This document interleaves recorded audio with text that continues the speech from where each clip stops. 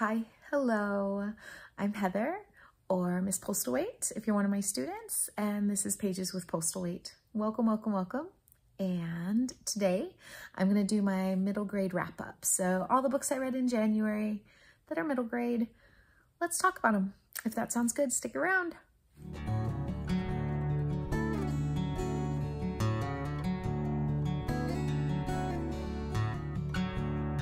I read quite a few different books this month. I'm actually kind of impressed with my selection. So let's jump in. The first book that I'm going to talk about is probably, there's two in this pile that are so good.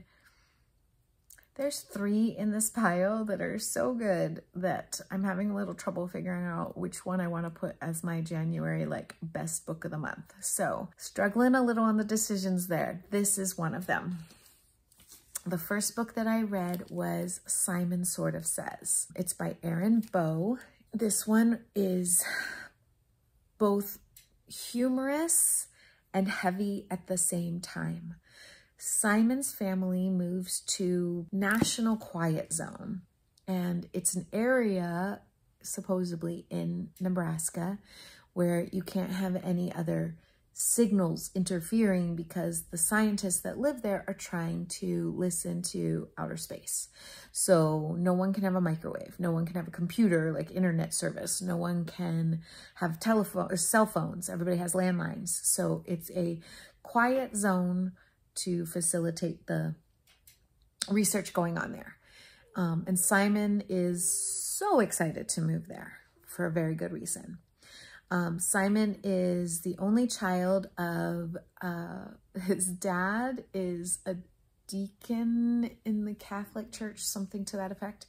And his mom is an undertaker, like a mortician. So they basically take over the mortuary at this small little town, and the dad is now working at the church, and he basically tells everybody that they had to move because of an incident with emus or something, like llamas, an incident with llamas in the church.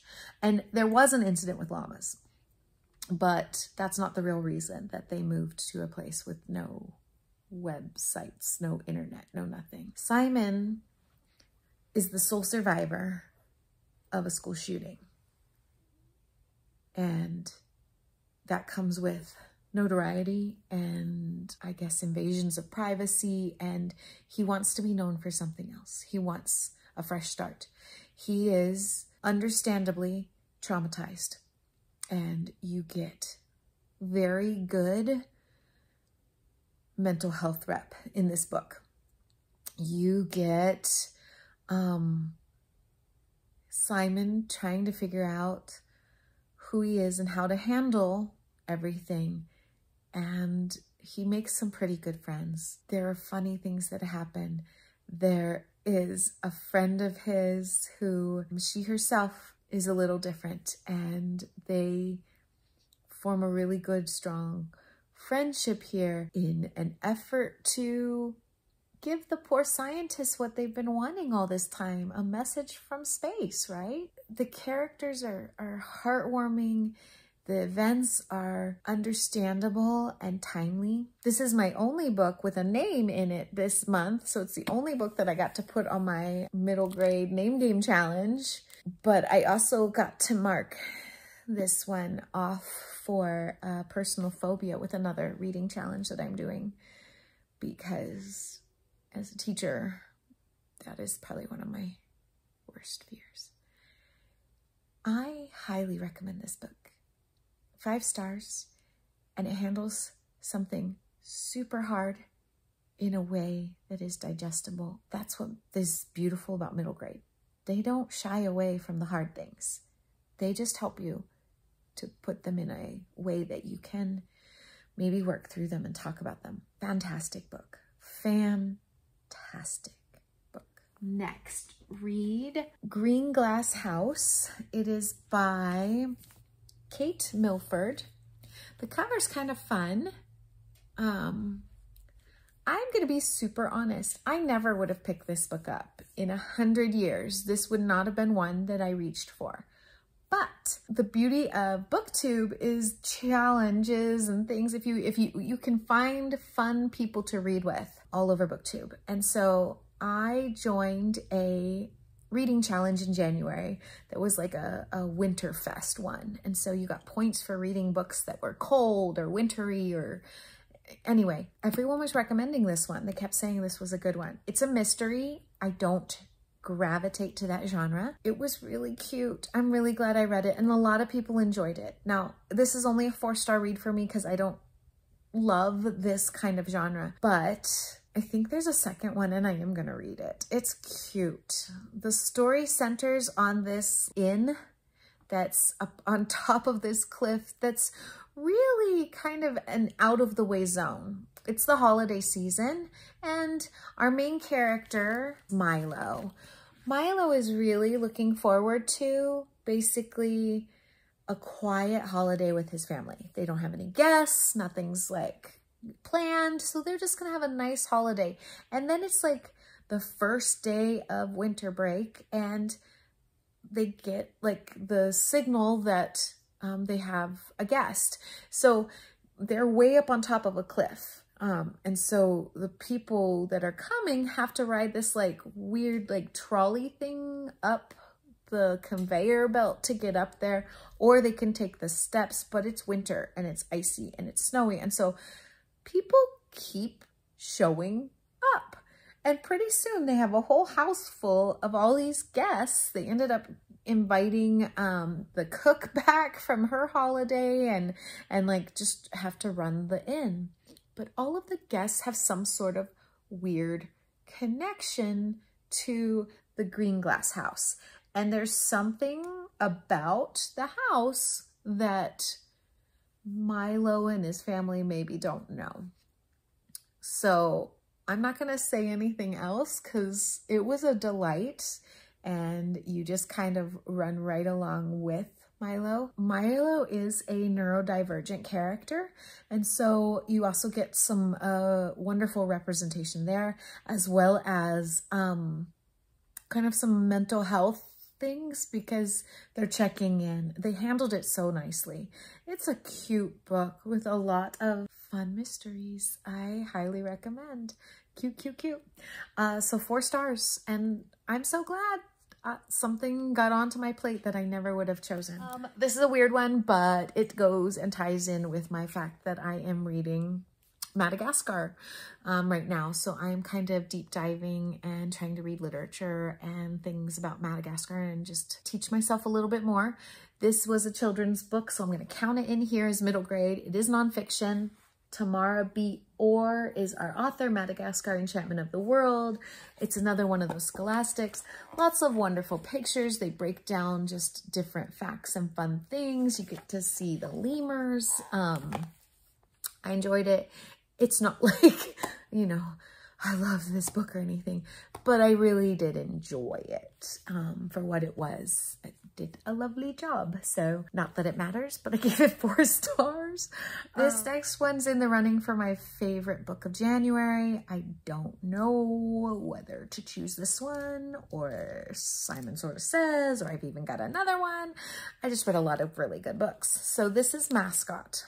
This is a novel in verse, and it's told from like 7 perspectives, mostly students in a advanced writing class and their teacher. And they go to a school, Washington, D.C. Oh, it's Rye, Virginia. Fantastic. So it's Rye, Virginia, right outside of Washington, D.C. Rye has a mascot that is offensive. And they are asked in their writing class to basically debate on whether or not they should keep the mascot. And the teacher, in her brilliance, and it was a really smart thing, she not only pairs the students up, but she gets them on the opposite side of their actual feelings about the topic. So they have to debate and they have to do opposite sides. It causes an entire community to basically fight amongst themselves. It touches on so much racism and articulating who has the right to say what is offensive. It's such a well done book, and both authors handled this so well. I'm so sorry. This is by Charles Waters and Traci Sorell. You just have to read it. It's a very quick read. You have characters from all walks of life. You have characters from different ethnic groups. You have characters from different family types. You have characters from different economic situations, and hearing their voices and their different perspectives and the way that it is presented was so good. It was so good.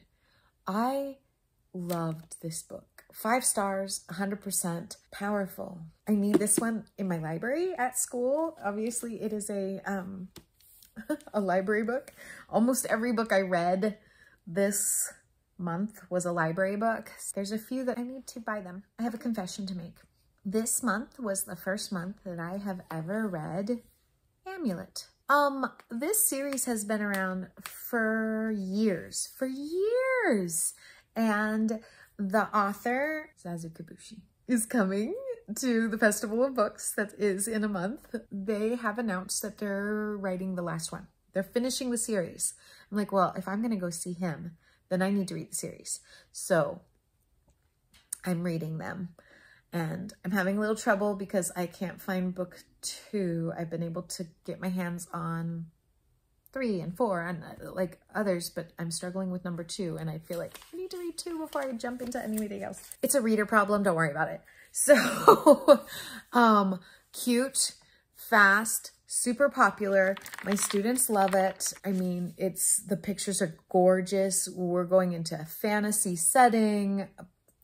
I want to kind of say portal fantasy because we kind of go through to get to this other world. Fantastic. I loved it. It was so cute. So I'm starting my Amulet journey. It was 4 stars. I'm even asking my students, hey, anybody got Amulet number 2 I could borrow for, 2 days? I promise I'll get it back to you fast. They're like, you must be desperate if you're asking us. Yeah, maybe. The next book is for my book club that I'm doing with my school. I really enjoyed it. We went a different route. So we read Whitebird, but not the graphic novel. So this is R.J. Palacio. This is it's not a sequel, but it's a connection to the Wonder series. Julian is kind of the antagonist in Wonder. He obviously has repercussions and consequences from the choices that he made in that book. In this book, he's at a new school and he's reaching out to his grandmother. And his grandmother, he wants to know about her story. And this is basically her story. She was in France during World War II, and she talks about what happened to her. She's Jewish and the impact that all of the events had with her. I really haven't seen or read a Holocaust story that's centered on a French Jewish protagonist. That was wonderful to get that perspective. The book's fantastic. It's a novelization of both like the graphic novel. It did have some pictures, if I can show you. I think these came out of the graphic novel, so you do get some pictures integrated into the story. It was well done, and I'm excited because we're going to watch the movie to compare it to the book. So kind of a fun thing with my kids. My last book was a lot of fun, and this is the 3rd one that is in competition. I can't have a 3-way tie for the best book in January, but that's where I'm looking right now. And that is The Barren Grounds by David A. Robertson. It's not too long. It is the start of a series. I think they said it's book 1 of the Misewa Saga. So it's been compared to kind of that idea of the Lion, the Witch, and the Wardrobe. So if you can think of that portal fantasy type of thing where you have children that enter a different world that they have connections to, and there's a time difference in that situation. They show up and the world that they have shown up into is in like permanent winter. They have to figure out what's going on there and how to address it. I really enjoyed this. This is a native voice own story. The two protagonists, we have Morgan and Eli are both foster kids. And they are in, Eli has just joined the family. Morgan has been there for a couple of months. And so the two of them are kind of figuring out their dynamic and figuring out the situation in the home, and together kind of open up a portal that leads them to this other world. It's adventurous, it's heartwarming, it's powerful. I really, really enjoyed it. I really enjoyed watching the characters process. I love that our author has them have real emotions and allow them to process through those emotions. Like, we're not sugarcoating things. They are working through difficult things. And there's so much room for the sequel. There's so much room to keep going with this story. I really enjoyed this. I'm not going to spoil anything for you, so highly recommend. Again, came to this book because of that same reading challenge, Winter, and I'm so glad I found this book. So yet again, another one I need on my library shelf, and what a fantastic read. Obviously a 5-star, so hey, help me out here. Because your opinion so matters, but maybe, maybe you could put in the comments which one you think I should choose for my January best book, because I don't know. How do you choose between these? They're so stinking good. So good. I don't know. I'm gonna be honest, I'm probably leaning a little more toward this one, and it has to do with my own personal fears and anxiety around school shootings, that this one hasn't left my brain since I read it, but I still think these are really, really good. So yeah, anyway, if you like this kind of content, please hit subscribe, join me. I just hit 100 subscribers and I'm over the moon. So if you're coming back again and again, thank you, thank you, thank you, thank you. Thank you for being here. And yeah, keep reading. Bye guys.